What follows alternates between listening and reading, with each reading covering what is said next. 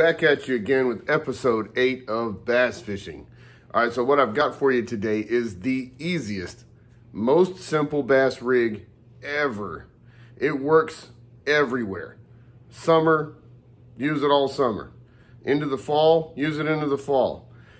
And this technique is probably, oh man, if I had to tally up all the bass that I've ever caught, particularly in my teenage years, this technique that I'm about to show you, or these two techniques, have caught me more bass than almost anything else I can think of, if not significantly more. Took second place in a youth tournament doing this. This is all I did all weekend. It's crazy easy. Watch. Okay, what we're going to start with is light line. Light line. That means 10, 12 pound test line. You might go as big as 17, but probably not. I've got it tied on 20 here so that you can even see the line. Now, if you're just getting into this, if you're a teenager like I was, then you probably have relatively light tackle anyway. You may be using a spin casting reel, something like a Zebco or something like that. This is a perfectly fine technique to use on a rod like that. You may have a small spinning reel. This would be a perfect setup to do like that. If you have really heavy gear and huge strong bait casting equipment, things like that, you're gonna want like a finesse rod to do this on, which is light, very small. Okay, you see, this is nothing like that 7-foot Berkley Lightning rod and 65-pound braid that I was fishing Texas rig on the other day, or the 7.5-foot rod that I was longworming with the other day. This is a much shorter rod. I think this one's 5.5 feet or 6 feet. You just kind of flick it like that. It's a little small rig, and this is a very light, small rig. Okay, so here we go. We got our line. We've got our offset Texas rig hook. Remember, this is a 3/0. So I showed you, you can do just about anything in bass fishing with 3s and 5s. 3s and 5s. I've used little 1s and 2s before. I've used everything from 7 all the way through 12 before. But 3s and 5s will do just about everything for you. And what I've got here is a 3/0 Mustad wide gap hook. Okay. Now, first one I'm going to show you is a Zoom Super Fluke.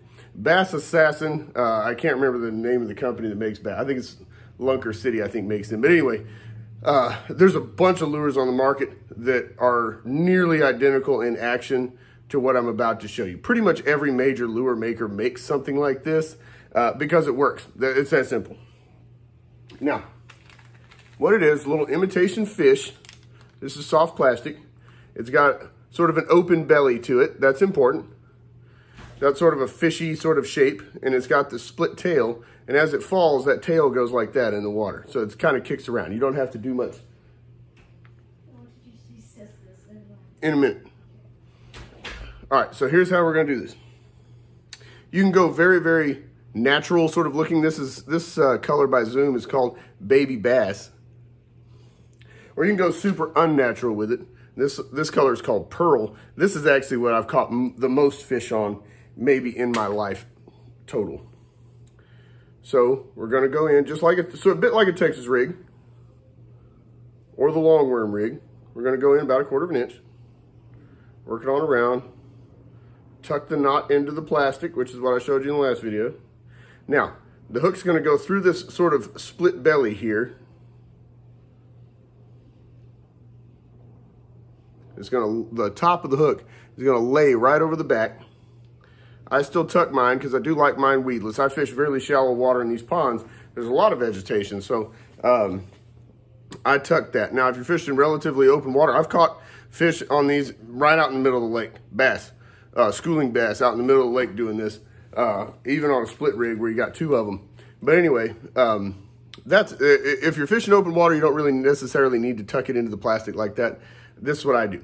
Now, this little thing looks like a sick fish. You throw it out there, and here's the best part. There's no weight. There's no specific way to fish it. You throw it out there, and you do all sort of crazy stuff with it. You just twitch it around. Now, what I do is I work these in a cadence. It hits the water. I let it sink for a little bit, 10 seconds. And then I do a 1, 1, 2. 1, 1, 2. When I'm fishing slow, it's going to be 1, 1, 2. 1, 1, 2, like that. Okay, and what I'm doing is just, I put my rod tip low, and I'm just twitching it off to the side. So, put that out there, okay? So, I like to keep my rod tip down, and just kind of twitch it like that, okay? And just twitch it around. And it looks, and it darts left and right, up, down, goes all sort of, just does crazy stuff out there. And it looks like this little fish is sick, it's been hurt somehow or another, maybe another bass hit it and it's disoriented. And what that says to the other bass out there is better jump on it. You better grab that, something else is gonna eat it. Birds and stuff, I've even had birds try to eat these out of the water, like dive down and try to eat them. It looks like a fish in the water, I promise. Now, that's fishing a Zoom Super Fluke. I'm gonna put this back in the bag. Now the other way, you can do this exact same thing with a Zoom Trick Worm. Now you can go fairly natural with it. This was one of the better colors, I think. It's called Motor Oil Chartreuse. This is the 4-inch model. That I'm about to show you 6 and 7-inch models. This one's tried and true, it's watermelon red. This one here is called Red Bug Shad.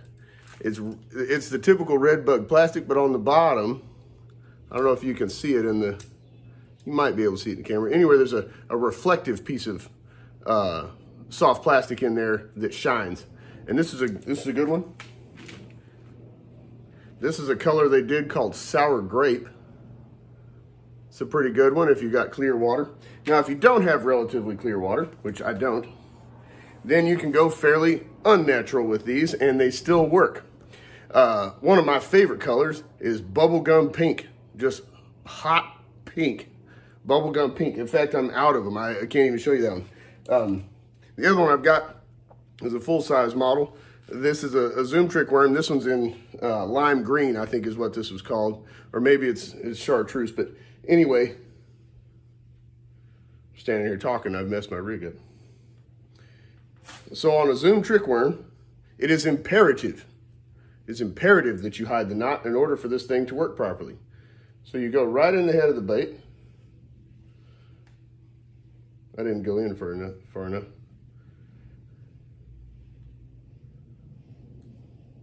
There we go. So I'm gonna, once again, measure where it's supposed to be in the lure. Go straight up through there. The hook's gonna lay over the back, tuck it in a little bit. It's important that this thing lay or hang perfectly straight. Notice that there is no slip sinker on this. There's no sinker anywhere on this. It's not a Carolina rig, Texas rig, split shot rig, nothing like that. It's just a hook and a line and this little worm, that's it.